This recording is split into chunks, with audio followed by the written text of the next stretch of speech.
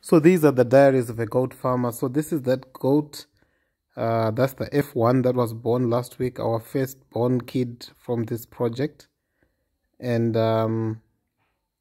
you can see that now he's on 7 kgs. So this little guy just on breast milk is gained 3 kgs in 7 days. So that's about that's just under 500, about 400 something grams a day. Now I just want to compare with the Boer. So this is a pure Boer born yesterday, and the birth weight is 6 kgs for this guy, and then it was a twin delivery. And the other sibling, let me show you the other one. The other one is this one, and she was on 5 kgs.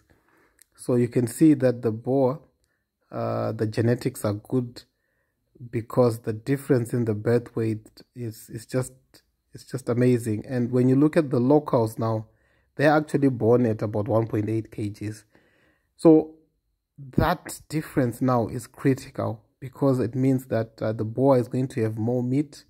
It's going to grow faster, so the F1s are going to grow even faster, and they're going to have more meat. And this 400 grams a day, it's actually money that's coming to your pocket in terms of when you then sell. So it's important to have this weight gain. But after the goats are born, it's so important for us to look after them. Can you see that where they are, it's clean?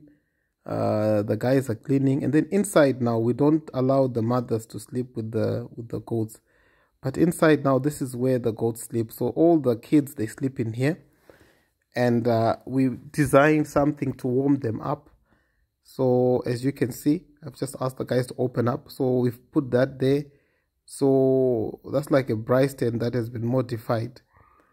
So we put a fire in there, and at night this is going to be warm, and it's right close to the windows, so there is enough ventilation. So yeah, we are quite happy with this kind of arrangement, because the kids will be warm, because in the morning it gets really cold, and you want to avoid these pneumonias, and you also want to make sure it's clean and there's enough ventilation.